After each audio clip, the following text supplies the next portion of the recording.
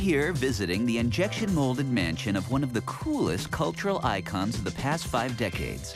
Let's see if he's home. Oh, hi. Didn't see you there. Welcome to Ken's dream house. What's a typical day like for Ken? Oh, please, listen, and I mean this sincerely. I'm just like any other toy. I still put my pants on one leg at a time. Groovy, huh? Ken has good genes that happen to look great in jeans. What advice would you give a toy who's serious about becoming a Ken? Well, if you're really serious, don't be! You're a Ken doll, and being Ken is about having fun! So it must be difficult to be a guy who's a girl's toy? Somebody said that? Well, it's well known that most Ken owners are girls.